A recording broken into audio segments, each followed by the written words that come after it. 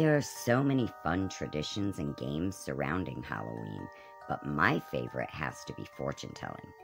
There are many different ways to foretell the future, and using a pendulum is one of many.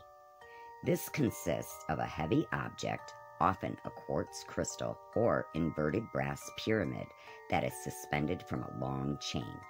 You can also use a ring, a key, or gemstones. Before using the pendulum for the first time, it's a good idea to decide the sort of movement that will indicate yes and no replies.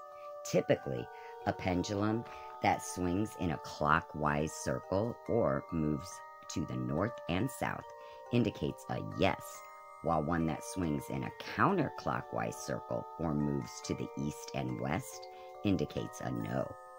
If the pendulum shows no movement of any kind, this indicates that a definite answer cannot be determined at that time, in which case you should ask again later. Hold the end of the pendulum's chain between the tips of your thumb and forefinger.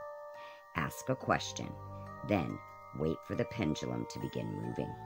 In most cases, it starts responding in about a minute. There is evidence that pendulums were used in ancient Egypt and Rome as dowsing and divination devices, but their use may predate recorded history. Using pendulums in clocks to keep time was an innovation of the 17th century. Pendulums are also used in scientific instruments, such as accelerometers and seismometers.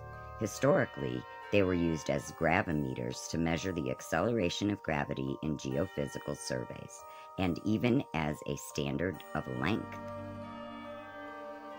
Fun fact! Did you know the word pendulum is New Latin from the Latin pendulum, meaning hanging? Happy Halloween, everybody! Blessed be!